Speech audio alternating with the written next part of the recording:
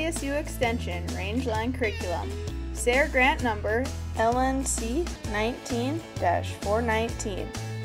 Come spend a day with us in the life of a farmer or rancher, through the good days and the bad.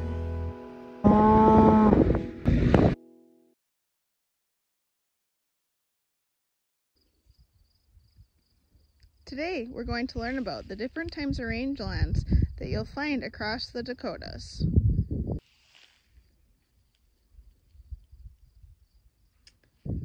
The first rangeland that you'll find commonly across the Dakotas, possibly the most common range type, is the prairie grasslands. Rolling prairie hills cover much of South Dakota, along with North Dakota. There you'll find different types of prairies, including the shortgrass and the tallgrass prairie. And then a mix of the two called the mixed grass prairie. The mixed grass prairie, like shown here, is composed of short and tall grasses. As you head further west across South Dakota, you'll find shorter grass prairies or mixed grass prairie that's made up of our short grasses, including prairie June grass, blue grama, buffalo grass, and sedge type of species. These are common plants that are found in the mixed and short grass prairie. Other common plants that you'll find across the mixed grass prairie include western wheatgrass, little bluestem,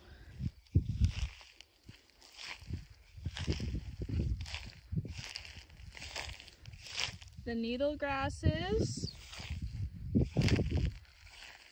along with a diverse number of other types of plants. The tallgrass prairie is dominated by tall grasses, including big bluestem, switchgrass, Indian grass, and little bluestem, along with other tall plants such as the cattails shown here. Although farming is common across all parts of South Dakota, areas like this that are too rocky for farming make perfect environments for livestock grazing. Short and tall grass prairie are both ideal for grazing livestock. Across the prairies, you will find grazing livestock including cattle, sheep, and even buffalo. The prairie is also home to numerous types of wildlife, including deer, pheasant, and even some elk and moose will be found.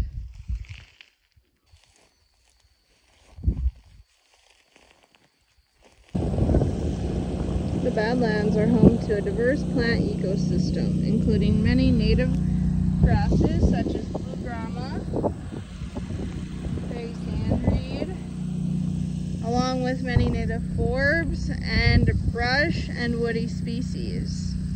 This allows for a multitude of wildlife to call the badlands their home. I guess I'd like to point out the difference between ranching in the badlands and the rolling prairie out on what we call out on top.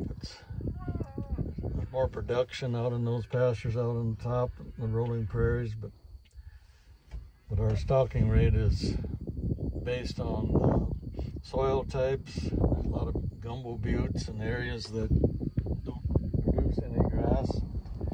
Cattle can't utilize them, and so that all figures into the stocking rate at which these pastures are set. A lot of sagebrush here and there scattered around. I myself consider sagebrush a source of moisture for grasses. It's also the home for a lot of burrowing mice and all those kind of creatures, but these Rocky Mountain junipers that you see ahead of us, they also furnish protection for elk and deer and even cattle. So there's got to be some balance. Here's an example of probably the most desired, one of the more desired grasses in the grassland. It's western wheatgrass. It's a cool season grass that produces a lot of pounds per acre.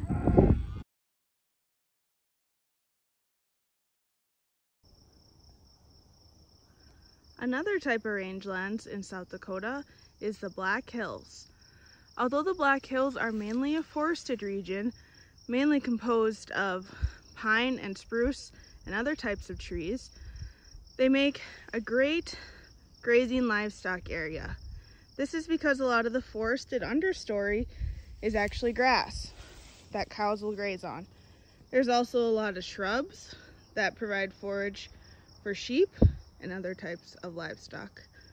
The Black Hills is also plentiful with wildlife species, as they enjoy the browse as well. The Black Hills have an abundance of different types of vegetation available, including forbs, such as the milkweed, a whole bunch of grass species, bushes, shrubs, and many different species of trees. The grassy meadows in the Black Hills make a great spot for livestock grazing as well. Many people will put small corrals or pastures throughout the grassy meadows so livestock can feed on the grass that's available.